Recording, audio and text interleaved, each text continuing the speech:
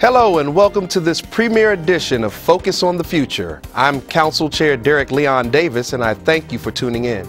We are moving forward with purpose in Prince George's County for a quality of life that brings us better schools, better health care, better transportation options, and new jobs and new businesses. My special guest for this premiere edition of Focus on the Future will discuss housing, an issue that touches everyone in Prince George's County. I invite you to stay tuned. Focus on the Future comes your way in just a moment. Hey, look, it's those guys. Are you good to drive? I'm fine. How many did you have? I should be fine. You should be. Go and step out of the vehicle for me. See ya, buddy. Good luck. So turns out, buzz driving and drunk driving, they're the same thing, and it costs around $10,000. So not worth it.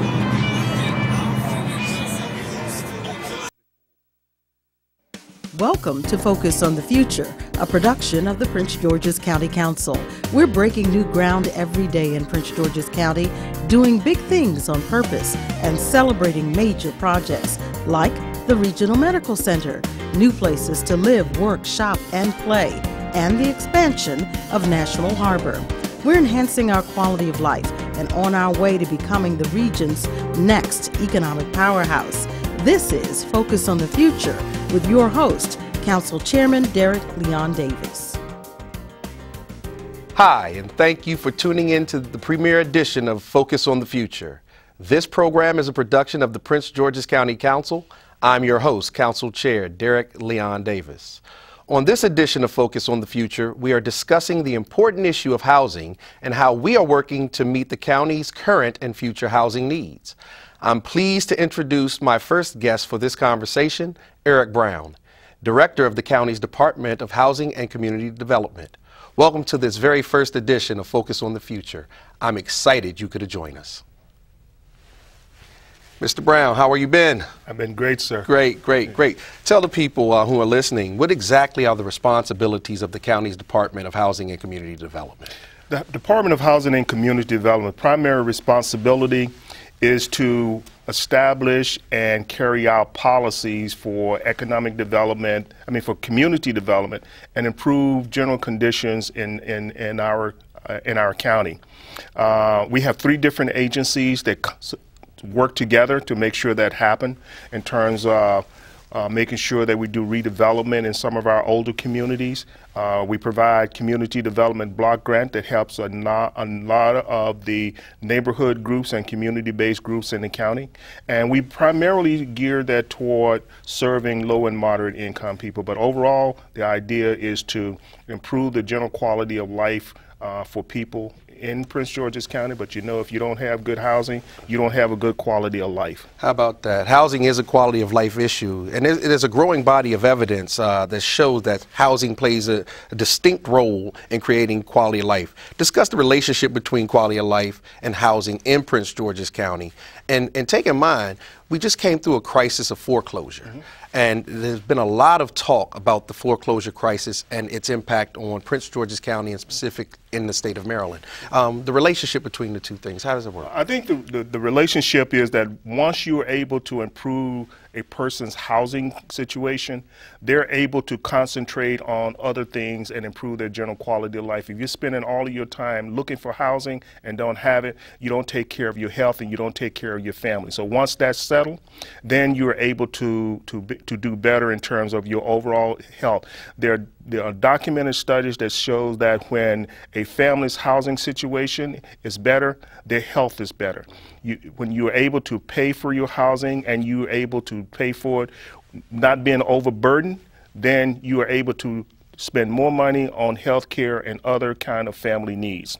With respect to the foreclosure issue, we have been dealing with this since we've been here in Prince George's County, since this administration started, and we have been focused on three things.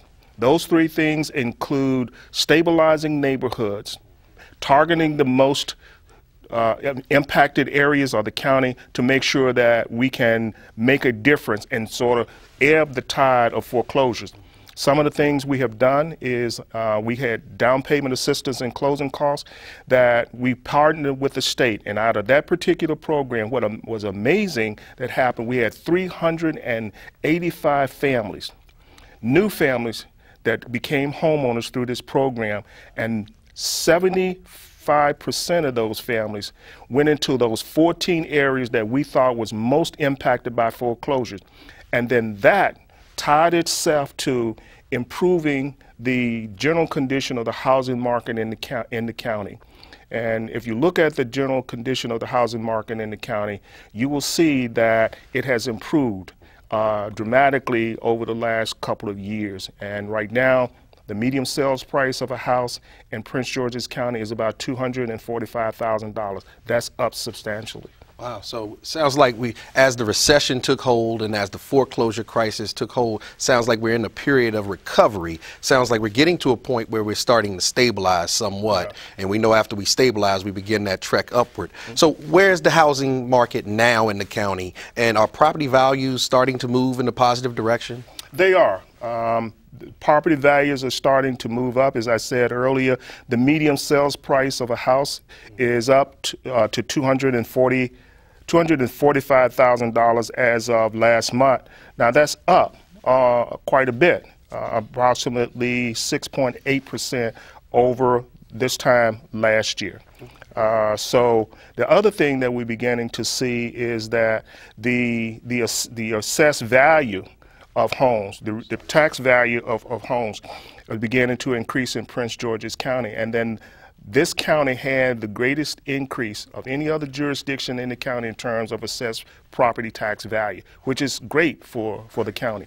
Right, Prince George's County, we're in a unique area in the Washington metropolitan region, and we know that our neighbors to the west and east of us, Montgomery County and Washington, D.C. and Northern Virginia, they often leap forward during these times of challenge when we come out of recessions and we begin recoveries. Prince George's County often lags behind. What are some of the unique housing challenges that we might have here in Prince George's County? Well, one of the things that, a lot of people would point to that, Montgomery County is doing better in this and Montgomery County is doing better in that in terms of the housing market. But when you think about it, Prince George's County had further to come than any of the other jurisdictions. And I'm really proud of where we have come. And I won't say that we are completely out of the woods, but we have made significant progress. Some of the unique things that's affecting us is our ability to continue to mitigate the impact of foreclosure. So that means that we still have to focus on that and stabilizing neighborhoods. The other thing is that we need to focus on in Prince George's County is the idea of affordability.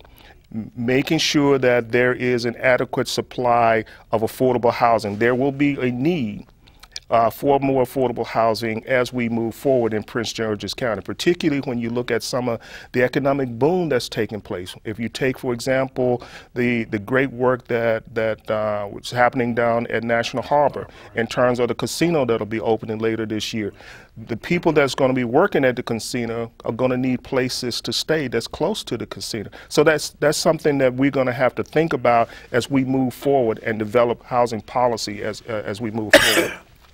And that's one of the reasons that in our conversations over many years, we've talked about the comprehensive nature of housing, how transportation impacts housing, how economic development centers impact the need for housing, how they work together synergistically to provide an opportunity for everyone to have quality place to live. As a council, we're starting to work with other stakeholders to develop a comprehensive housing strategy. How will this comprehensive strategy help us respond to the county's needs that we just talked about? I think this is going to play a very important and major role in terms of how we move forward with housing policies and issues in the county. And this, doing it comprehensively, looking at it not just in terms of affordable housing, but looking at it in terms of housing for people at all economic and income levels.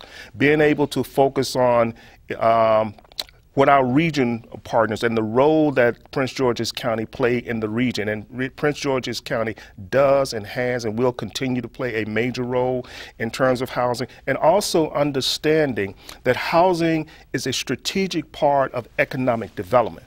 Because if people don't have the right place to live in the right places, then that sort of stymies your economic development. So all of that goes hand in hand in terms of your ability to be able to move economic development apart. So this strategy is a critical part of that. You know, I heard a harrowing story at a town hall meeting of a young lady who couldn't find a way to the job that she got on the National Harbor, and largely because the transportation arteries start at a certain time, stop at a certain time. Her job didn't necessarily understand that the time that she needed to work and the time that she needed to leave would coincide. And so we started to understand more and more how transportation impacts housing, how housing impacts economic development, how all of these things come together. And so we put together a strategy. This comprehensive housing strategy is going to be worked on by the county council through the merging kind of two committees. We have one committee on planning, zoning, and economic development, and then we have another committee on transportation, housing, and the environment. So now we're going to do a merger of sorts and work with the department and many of the partners that started off at our retreat this year to take this holistic approach and create a synergy for economic development through our housing project. It's about time for the housing fair, isn't it? It is. We're always excited about the housing fair because it's an opportunity during June. And this year's housing fair will be June the 11th, and usually it is at the Sports and Learning Center. But what's amazing about it is that we're able to bring so many resources to one place that people are able to take advantage of. And in the past, we've had 3,000 to 4,000 people come through the housing fair, take advantage of these opportunities. We've had anywhere from 60 to 7 vendors and exhibitors at this fair. So we're excited about continuing the fair and the new things that it will present for Prince George's County. When's that date again? June 11th. 2016. And it's open for everyone? It's open for everyone. If you think you want to buy a house, if you have a house and want to stay in it, if you want to know about your mortgage, just learning, everybody is welcome. Well, thank you, Mr. Brown. I appreciate your candor. I appreciate the opportunity for you to share with us and to share with everyone who listens the opportunities for housing in Prince George's County and in this region, in the Washington metropolitan region. They got to watch out because here we come. Thank you. Thank you, sir. So it's time for a short break, but stay with us. There's much more to come. We will continue our housing conversation with my next guest from the Council of Governments, Hillary Chapman. Focus on the Future returns in just a moment.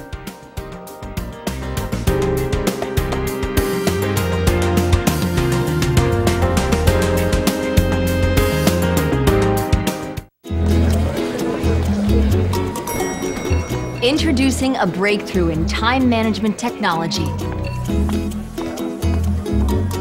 A whole new day of the week. It's called Someday. Ingenious. Perhaps someday you are going to go skydiving. Enter a hot dog eating contest. Maybe ride a mechanical bull. Now it's on the calendar. You may want to retire someday. Ready for that? You'll really want this. A My Social Security account at socialsecurity.gov. You can estimate your future benefits, plan for your retirement, and how to save for it. If you already receive benefits, you can manage them online. Millions of people already have a My Social Security account. In fact, someone opens one about every 6 seconds. Get yours today, because someday is here at socialsecurity.gov.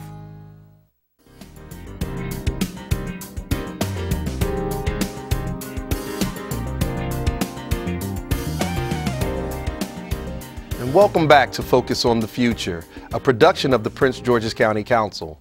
I'm Council Chair Derrick Leon Davis, your host, with more of our conversation about housing in Prince George's County. Joining me now to take a look at housing policy in Prince George's and the impact on our region is Hillary Chapman, Program Manager for the Metropolitan Washington Council of Governments. Thank you for being my guest for this segment of Focus on the Future. So please share with our viewers how you got interested in the area of housing, a little about your career path at the Metropolitan Washington Council of Governments. Well, thank you for having me. It's a pleasure to be here with you today. I think unlike perhaps some people who knew from an early age this is what I'm going to do in my life and, you know, sort of pursued it, for me it was a little bit indirect. I studied city planning in graduate school. I think I got interested in that because of growing up in a very rural area, so it was an intriguing, the notion of communities and building communities and how to do that was of real interest to me, and the opportunity to work on affordable housing to make communities better sort of was a natural outgrowth for that. So, and I spent some time working as an affordable housing developer. Before coming to the Council of Governments. It was a great opportunity to really look more holistically about an area and a region that is my home and I care a great deal about. Yeah, we love home, and it's great when you go out, get a skill, bring it back home and use it. But I want to thank you immensely for participating in our annual retreat, the council retreat, where we started our discussion on housing policy in Prince George's County. In your view, how does our work to develop a comprehensive housing strategy in the county impact housing efforts in this region? Well, I can't underestimate how important the actions that and the policy developments in Prince George's County has to the region as a whole. The need, unfortunately, is so great for housing in our region. There's no one jurisdiction that can solve the problem alone. It really takes all of us working together to address, to be able to meet the needs of all of the residents in our region. So the development in Prince George's County of a comprehensive housing strategy will not just benefit the residents here, and that's really critical, but you're also supporting your partners in your council representatives in Montgomery, in the District of Columbia, in Arlington County, in Fairfax County. It bolsters their commitments, and it shows that you're willing to support the outcomes for everyone who lives here. So I think that you can that this is an action that will redound to more than just the residents here. And I think the other thing that's important to keep in mind is that 50% of the workers in our region cross a jurisdictional boundary when they go to work every day.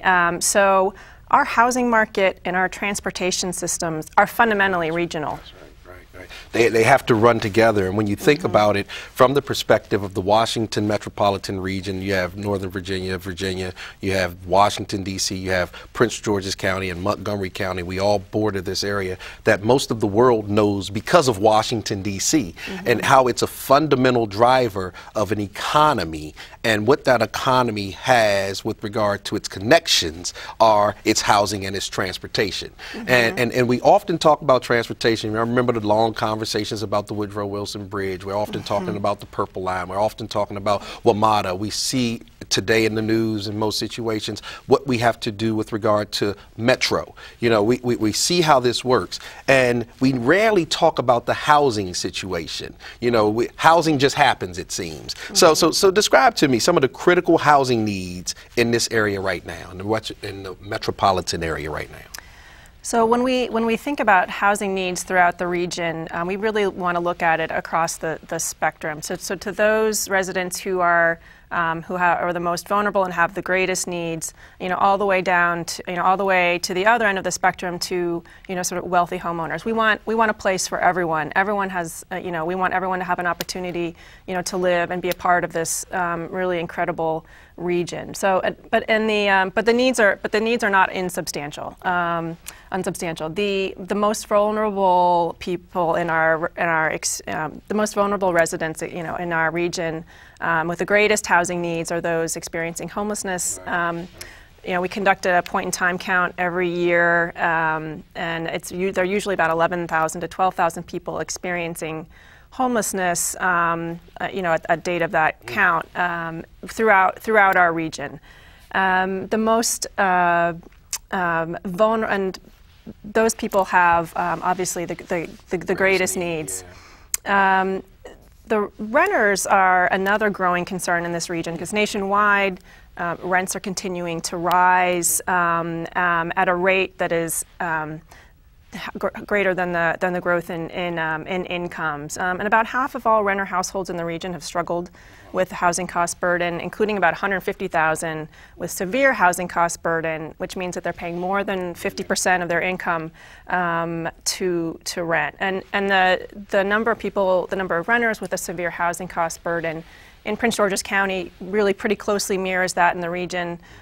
Those with extremely low incomes, so meaning a family of four that earns about $31,000 annually. About 88% of those households in Prince George's County are severely cost burdened, and about 86% in the region.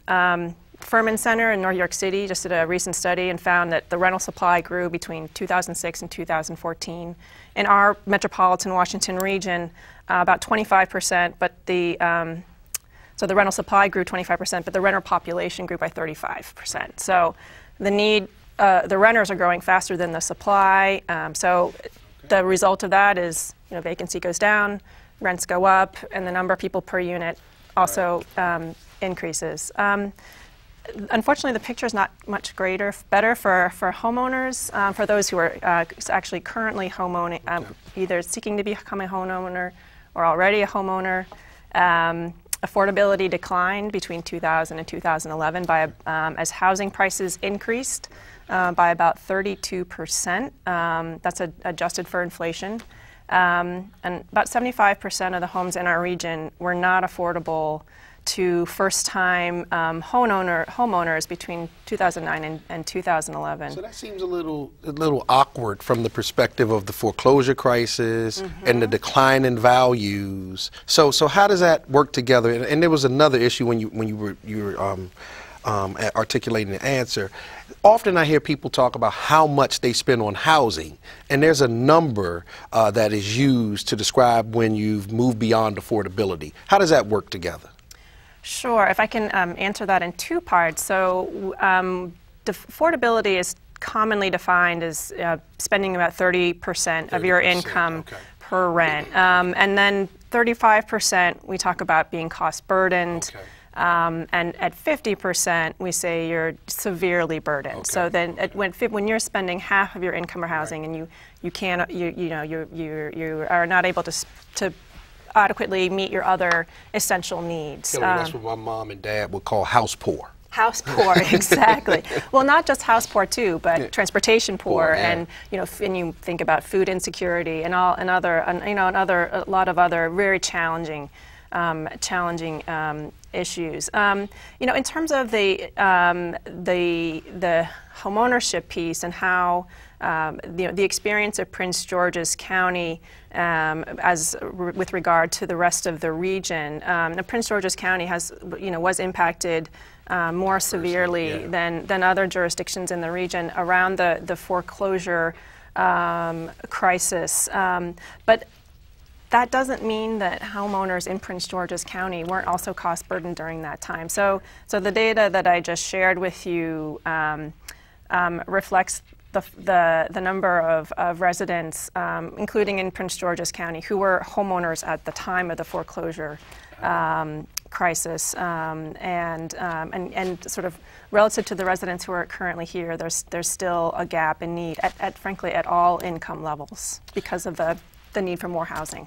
And I guess that's what this is all about now. It's about the future and about what we need to do, not only in Prince George's County, but in this region as we think about housing being affordable at all levels. Like we said, from homelessness to estate housing, this region is inextricably tied with the federal government as a driver, with the great Potomac River and the East Coast as a waterway opportunity, with all of the economic development that's going on, and our knowledge that transportation and housing are tied together to ensure that. How do you see us working in the future, and not just in Prince George's County, but Montgomery County, the District of Columbia, Northern Virginia? What do you see the needs being in the future for us with regard to housing? Well, I think there's a range of needs, and in working together, I think this is a really smart region. It's a cutting edge region. We're doing the things that are happening in the metropolitan Washington region are national best practices. So we know what we need to do, but there's always room for improvement, and there's things that we can do, and there's tools and strategies that we're currently using, that can be strengthened to meet that future need. So for people experiencing homelessness, it's providing more opportunities for permanent supportive housing to end chronic homelessness. Rapid rehousing for those who face an economic crisis and quickly need some housing support. It's tools that inclusionary zoning, right? That allow that without a lot of government expenditures can achieve fair housing goals. It fosters economic integration, provides opportunities for families to live in neighborhoods with great schools and access to transit.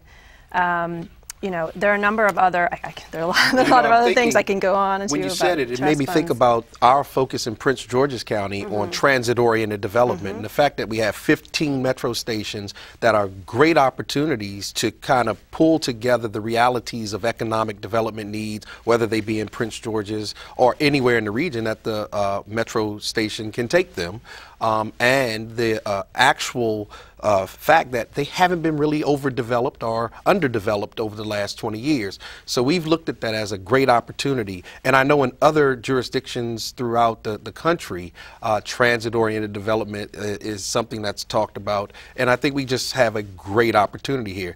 As you experience in the region, with Washington, D.C. being Washington, D.C., and with Prince George's County, you see the relationship and how we further develop that spectrum of opportunity between housing and transportation. Oh, absolutely, and I think you've really hit the nail on the head with in talking about transit-oriented development. The demand for walkable, transit-oriented, neighborhoods that have access to transit, access to jobs, access to entertainment, that foster a sense of community. The demand for those types of communities far outstrips the current supply. So there's a tremendous opportunity for Prince George's to capitalize on that desire and really transform some of these areas to meet the desire of residents in the region.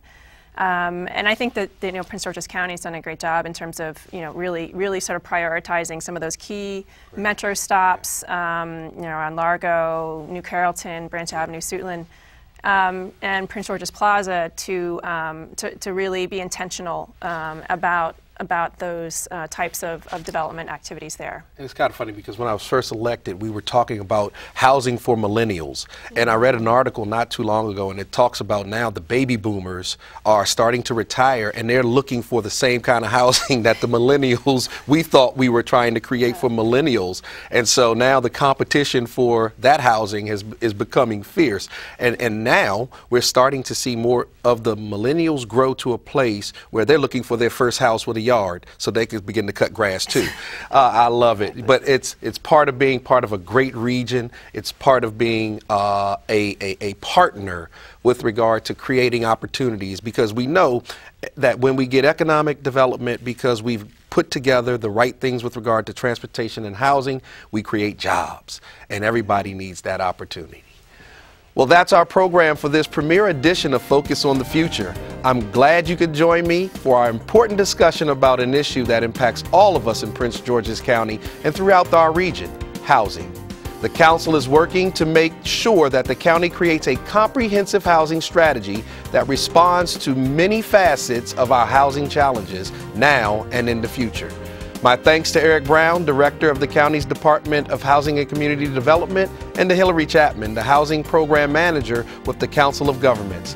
That's it for this first edition of Focus on the Future. Thanks to our viewers for tuning in. This program is a production of the Prince George's County Council. I am Council Chair Derrick Leon Davis, your host, and I am focused on the future of Prince George's County.